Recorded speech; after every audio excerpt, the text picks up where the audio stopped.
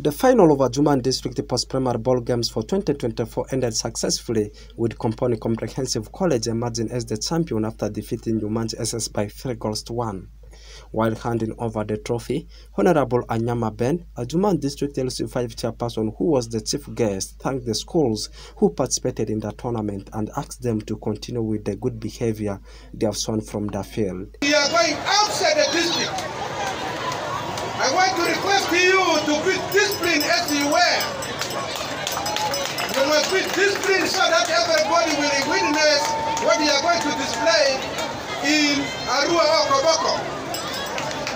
Secondly, I want to say I'm going to, as a district, we are going to support you, all of you, the team, going to Koboko, so that when you are coming, you come with the cardboard trophy. Emmanuel Fungaro, the district sports officer for Adjumani District, said the competition for this year was highly competitive and appreciated all the stakeholders for their effort in making sure that it ended successfully, though there were cases of impersonation, and blames the head teachers for such incidences. I want to say that in this year's tournament, the students or the players have no issues.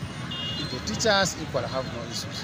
I want to honestly say that my problem with this year's tournament is the head teachers, the administrators of the schools.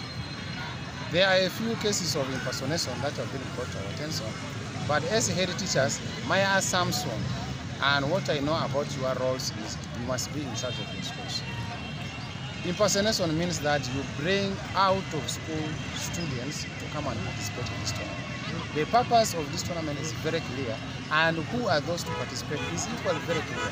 So it really beats my understanding how and why head teachers knowingly allow students who are not in their school, or students who already passed the level of secondary, or people who are not students, to take part in this tournament. Zema Dominic, head coach Comboni Comprehensive College, said his players were always ready and determined. That's why they were capable of winning the trophy. My players have been understanding me.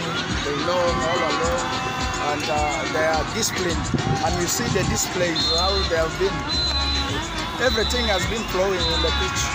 The 2024 Western Nile Regional Football Competition for secondary schools will be hosted by Koboko District. Oraku Benson Pastore, Onzima Alan, Western Nile Television, Nile Sports News.